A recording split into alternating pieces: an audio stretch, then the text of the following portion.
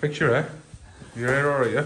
No, I'm not getting in there. Okay, it's okay. It'll work. We'll just hope it's okay. Okay, well, we've just completed the first day on this installation, so we're halfway through it. We're trying to do outtakes and everybody's on it, so these guys have been working all day. Go and have a look. Go and have a look at what we've done so far. So, we've actually haven't connected any AC, and so all we've done is we've got the 4 batteries connected. They put the trunk in. What we've done is we've actually run the cables to the inverters. We've got 2 battery isolators, and it's got a return. I can put a circuit diagram how we've done it. And as I said before, this is the 3-phase inverter. This is a single-phase inverter.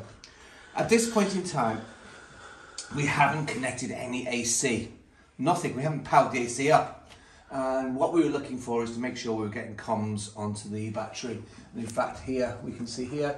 We've got clear communications on the battery, and after we've already tested after a couple of minutes powering up, the inverter goes to normal. So we know. In fact, you just heard the click, click. So you can see here, the normal light is now lit up, and the normal light is lit up on the upper inverter, the charge inverter.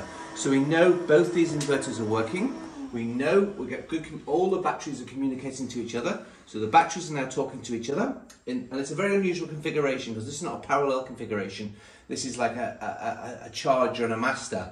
So the charger is not really a slave. It's not communicating like a slave. It's just purely a charger. And this one, which is the charger, is the one that's communicating to the batteries. So the BMS is on this one to the batteries, not this one. So we'll follow through. Tomorrow we're going to have to reconfigure the switchboard to 3-phase, and then we'll put a feed in from the site into this one, so it'll start charging, and this one is the output.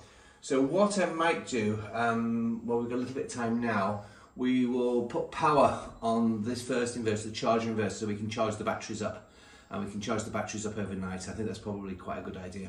So we'll do that now, and it's sort of 10 to 6, they've been at it all day. We've been trying to get parts everywhere, because it's a bit difficult sometimes from here, trying to find the parts, but it's all good. And we'll charge the batteries up now, and leave it running overnight, and then tomorrow we'll connect all the AC up, and we'll rewire the switchboard, and hopefully job is finished, it'll be functioning. Thank you.